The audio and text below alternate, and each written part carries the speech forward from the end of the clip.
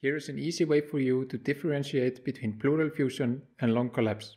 A massive pleural effusion and a lung collapse can both present with wide hemithorax, and there is an easy solution to figure out which one it is. Just a brief side note before we get started, a atelectasis and collapse is the same thing.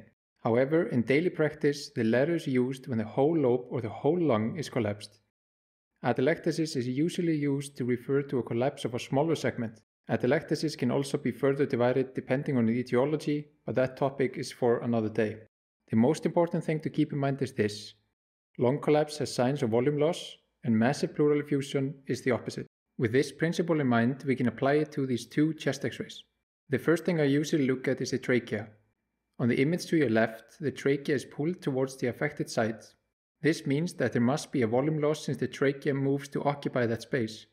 On the image to your right, the trachea is pushed away from the affected site. This means that there must be something occupying the space pushing the trachea away. Next, we look at the space between the ribs. This finding is usually subtle. If you look carefully on the image to your left, you can see that the ribs are slightly narrowed on the affected site compared to the contralateral site.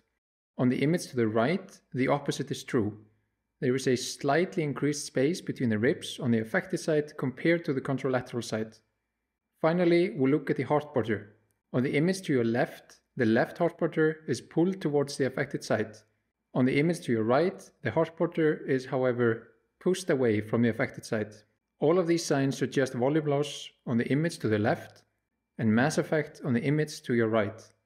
The image on the left is therefore consistent with a right lung collapse, and the image to your right is consistent with a massive pleural effusion.